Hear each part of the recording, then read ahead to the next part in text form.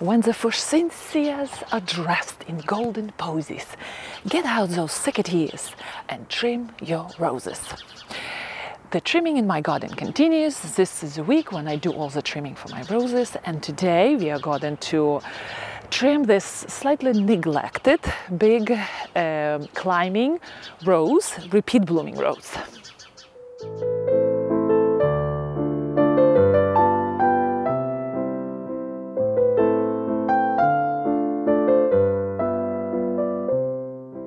Before doing the spring trimming, always ask yourself what you have in front of you. In front of me I have the repeat bloomer. The repeat bloomer, middle-sized climber. The name of the climber is Generous Gardener. It is important because if you have once blooming climber, the shaping and trimming would be after its annual bloom.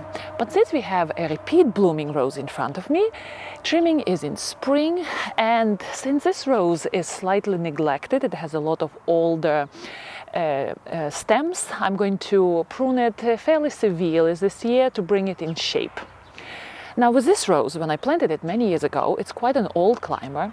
I made several mistakes with the planting site. I didn't plant it as close to the pole. I should have done it probably somewhere to the back and then train all the shoots to go in horizontal position. But I planted it closer to the front of the arch. And now I really don't have a space to train those long canes in horizontal way. So my rose, as a result, doesn't have a lot of blooms at the base, and a lot of blooms are happening on top. I'm trying as much as I can, look at this, you see this branch, to train it around, but since we have the swing here, everything here has to be trimmed for kids to have space on the swing. So position of the rose is not the most successful, but at this point I have to do with the rose what I can here.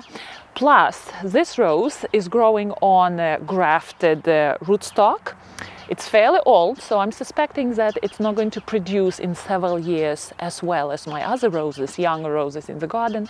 And this year I have another rose coming, which I will introduce somewhere at the back here, and that would be not a climber, but it would be a rambling rose. I think rambling rose would be much better here. It will take over this pergola.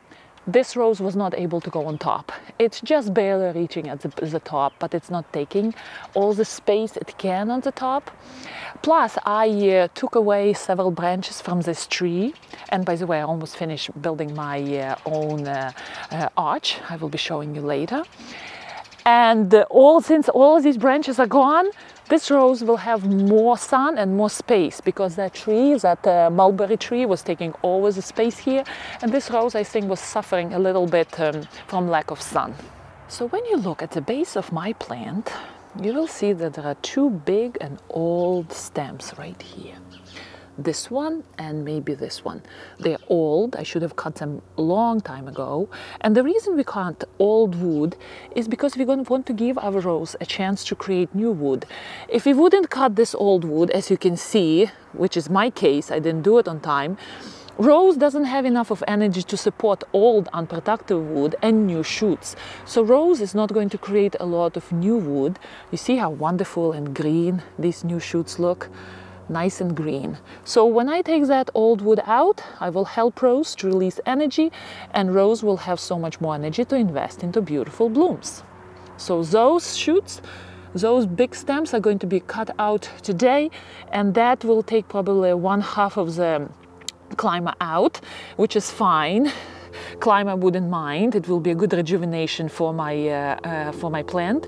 But usually during the spring pruning of repeat climbers, we try to take 1/4 of all the growth. That's a standard rule. Well, before I do my pruning, let's go quickly through the name of stems which the climber produces. This way, for you, it will be easy to understand the nature of pruning and the nature of climbing rose. So when you plant your rose in your garden, the first year, rose will create long stems. And those stems are called main stems. Next year, those stems will become long and nice, and they will create lateral shoots. Lateral shoots would be shoots which are coming out of the main stem, and those lateral stems will create a rose. If your main stem is growing nice and tall, it will create only the flower at the top. But if you will bend it horizontally, the main stem next year will create lateral shoots, and those shoots will create roses, many roses for you. So that's a basic principle of training a rose. Again, I made a mistake and I planted this rose quite awkwardly here, so I don't have a space to give this rose and train it horizontally. I remember when I was a beginner gardener, I couldn't understand quite well how this process of main stems growing, then lateral stems growing, and what do you do next year with all that mess. So, in memory of that confusion which I had at the beginning, I will try to clarify it. So if you plant your climber in the garden, the first year what happens to it? The climber produces long stems and nothing else. There would be no lateral shoots. And maybe on the top of the main stem there would be a rose. Next year, this main stem will try to produce lateral stems. And our job is to control those lateral shoots to 2 or 3 buds. So in spring next year, those lateral shoots would be trimmed to 2 or 3 buds because they can grow really tall. What happens next year? Next year your rose will start producing another long canes without lateral shoots. You let them develop, you let them go tall and long. We never cut the main stems. We want our climber to be nice and big, or we cut them if we want to control the shape of our climber. But generally long main stems are not cut, only the lateral shoots are controlled. So year after that, some of the stems will become old, so you take those stems down altogether, and we have the process beginning again. New main stems are growing. Next year they create lateral stems. We are trying to control those lateral stems by annual spring trimming, and the rose keeps living. So that's a process how rose is living in our garden year after year. Main stem creating lateral shoots, we control lateral shoots, and when the stem becomes unproductive and old, we cut it out, rose starts producing new stems, and life goes on. So for this job you definitely would need a pair of good gloves, secateurs, good long loppers, because you don't want to get your head tangled in the rose bush. By the way, here is a video how I did the pruning of the shrub rose. Pruning of shrub roses is quite different than climbers, so you're welcome to check that video. I like to start from the bottom. This way I'm not confused by all the growth on top. Of course, if you can't get access to the bottom of the bush, you have to trim some of the rose canes, but here I have good access to it. So my job is to take this big stem, and I'm going to do it with the help of the saw, because secateurs would be too difficult to get here. I can't even get here, gosh. How do I do this? Okay, like this. You know what? I usually wouldn't recommend people to do this. I have to take my saw and cut it. I have to be very careful not to damage all other branches.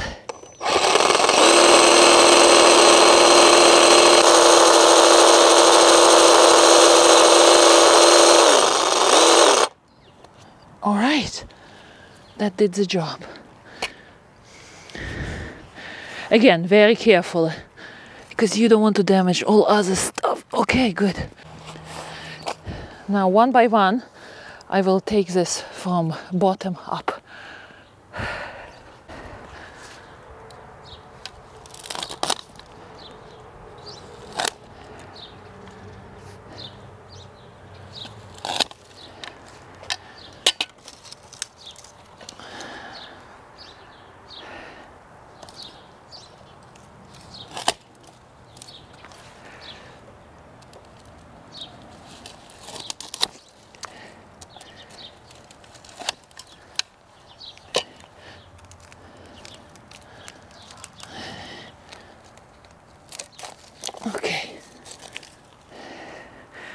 Now look at the wood, the interior wood.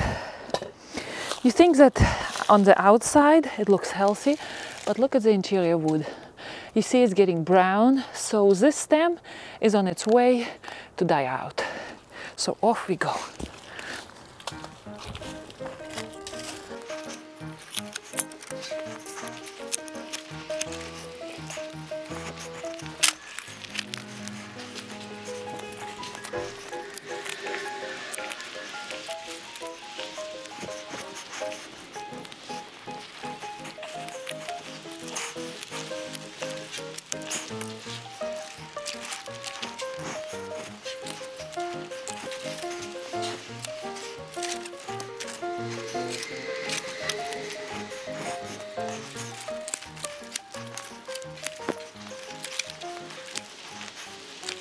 Such beautiful, graceful, long stems. Oh well, what can you do? You know what? I will take it out here. This is lateral. All right. Here's this thing. Place of nowhere. Maybe it will just bloom for me. Let's see. All right, let's see what will happen here. Now my rose is not going to like it, but I will try to train these long shoots here to the back where there is no sun. So my rose is not going to like it, but this is what I'm going to do.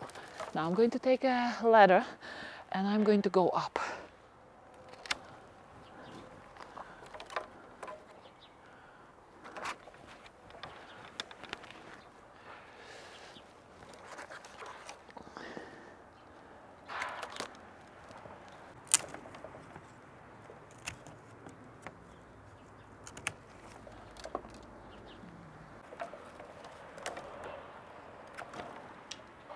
Ooh, I broke the stem. Okay, out we go.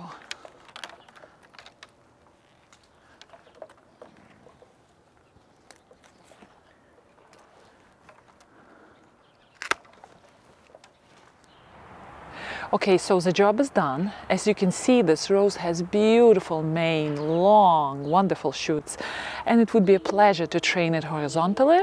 I have to give up that beautiful idea and start tying it straight and upwards. This way I know my rose will not produce any beautiful flowers at the base, only at the top, which is okay. But look at those beautiful long shoots. Oh gosh, aren't they beautiful? Now, for tying, I'm using this plastic string. It's green, not noticeable, it's loose, it's not tight, doesn't damage the stems. The main thing with the tying material is for it not to damage the stem. And it works very well. You cannot see it in the garden, doesn't distract from the beautiful appearance of the rose. I have the whole roll of it and it's serving me in my garden very well. But if you can find something which is fairly soft and doesn't damage the stems, you're good to go. Okay, so that's it. The job is done. As you can see, my climber looks so much different. I tied everything in. I tried to move my climber in this direction. This way, at least I will get blooms on top. I wouldn't get blooms here, unfortunately, but what can you do? That's the best I can do in this situation. This was an unusual way to do climbing rose, since I cannot spread it in a fan shape. But come along with me and I will take you to a place where I have a fairly young climber, where I do have space to train it in a beautiful fan shape. Okay, so here we are near two young, fairly young climbers. As you can see, this stem, big main stem, doesn't have lateral shoots. It means it's 1 year old stem. And this year, second year, all these buds are going to produce lateral stems. Now, when you look at this stem, it's an older one, it's 2 year old, and you see all these lateral shoots are growing long and unruly. And if I will leave it as it is, these shoots will produce another shoot and it will just turn into a mess. So what we are doing, we are controlling the size of these lateral shoots, leaving 2-3 buds. And this way our rows will be manageable. And these shoots will be producing beautiful flowers this spring.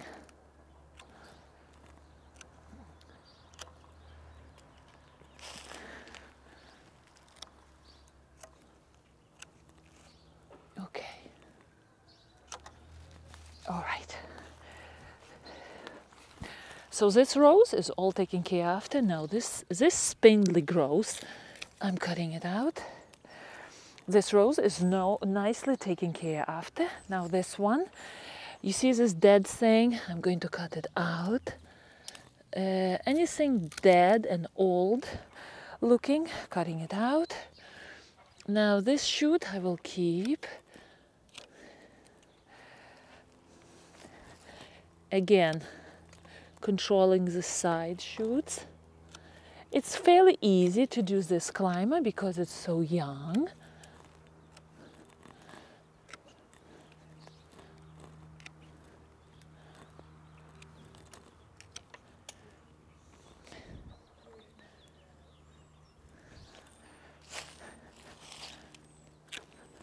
So that's it. As you can see, it's very easy, especially to do the training on a young shoot, on a young rose.